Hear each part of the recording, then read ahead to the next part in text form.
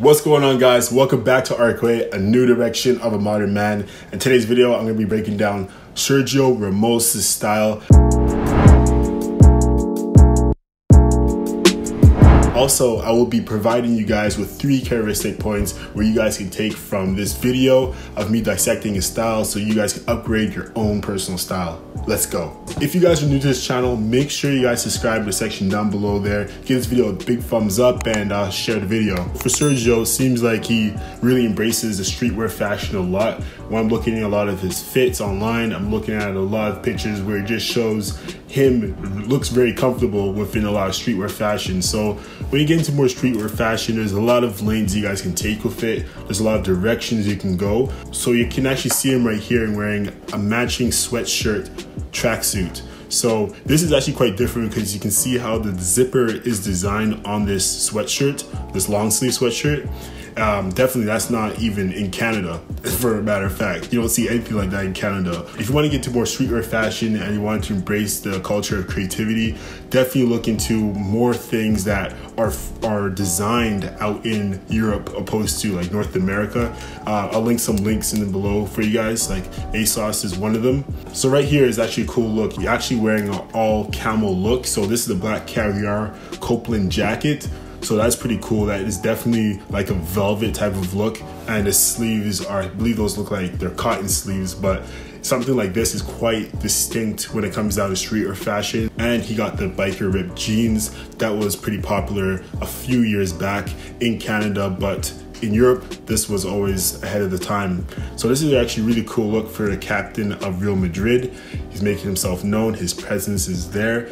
And he's basically peacocking. So peacocking is a term when it comes down into even the dating world, that even with what you wear, it's kind of showing the world that, hey, I'm here. Hence the animal, the peacock. So one thing I do want you guys to check out is check out the Arcway Instagram, because I'll be posting content on a daily basis. What you'll be seeing is from anything from fashion to style to culture to art, anything that really inspires Arcway as a brand. You guys will just see it from there, and then that way you guys can pick up what you guys like most about it and then apply it to your own style, your own life, your own culture, your own fashion.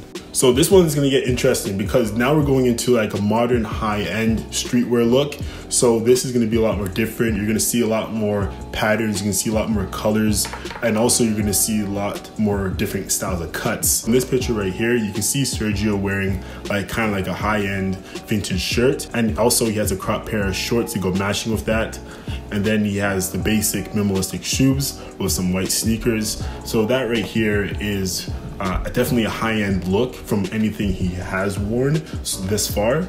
So this is really cool to actually see and dissect, and something I'll actually show you guys as well. And so in this next picture of this high-end fashion look, he's wearing like a high top pair of all white shoes, and then you got the camel pair of pants here, and then you got the long sleeve shirt.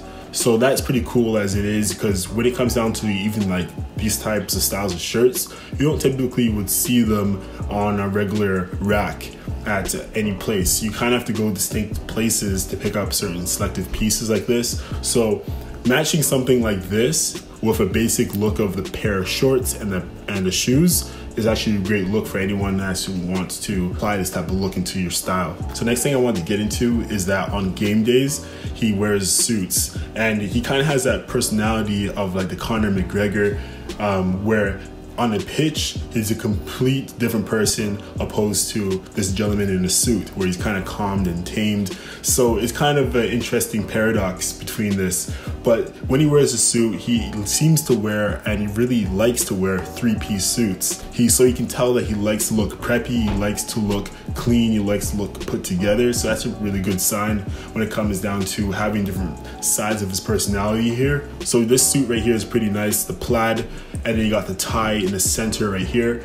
Nice presence on his look. And also, if you kind of go into it more, he got the navy suit, and then he has the gray waistcoat with the blue tie. So that contrast is pretty nice as well. That's something I actually advise you guys to get into more. Start contrasting your suits a lot more, so it kind of has a different presence of how you look overall. Hope you guys enjoyed this video of me breaking down Sergio Ramos' style. If you guys want to see any more people, public figures, celebrities, sports figures, anyone, just let me know in the comment section down below. Subscribe to the channel, and I'll see you guys soon. Peace.